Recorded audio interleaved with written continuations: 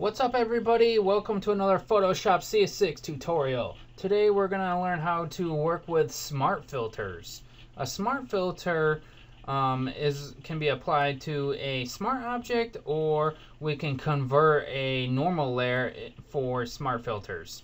And when you have a smart filter, it allows you to show and hide your filters. You can adjust, reorder, or delete them, and it makes for a non-destructive type of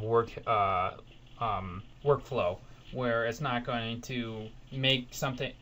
When it's non-destructive, you're able to take it off or anything like that without damaging the image or completely changing the pixels in the image. So let's go ahead and open up an object, and we're going to convert this into an object for a smart layer, or for smart filters. So let's go to the filter menu here, and then we're going to go to convert for smart filters. And you can see this. You can either turn that off if you don't want it anymore. I'm just going to hit OK. And now we've got our little icon here to show that we're able to use our smart filters.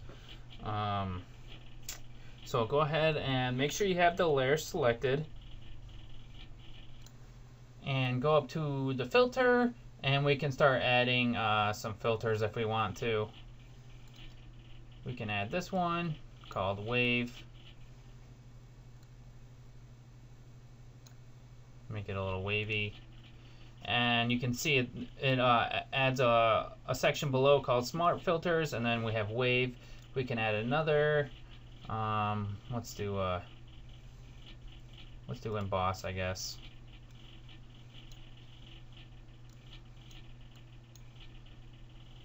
Alright, so we got that going on there.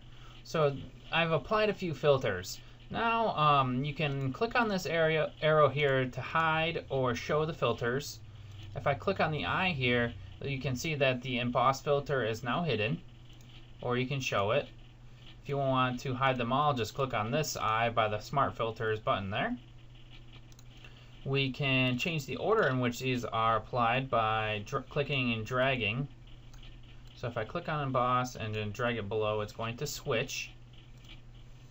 And that helps with the different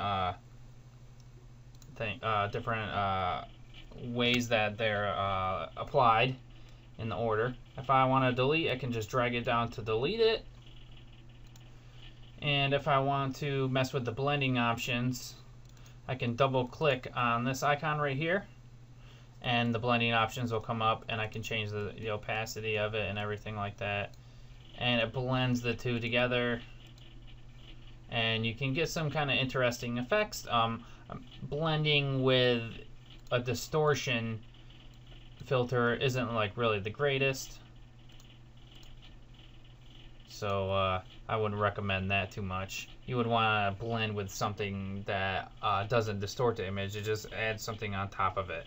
So that's how you create smart filters and how you work with smart filters. And that's all I wanted to show you for this. So be sure to subscribe for more tutorials on filters, which are coming up soon. And be sure to have a good day, everybody. Use these to your advantage.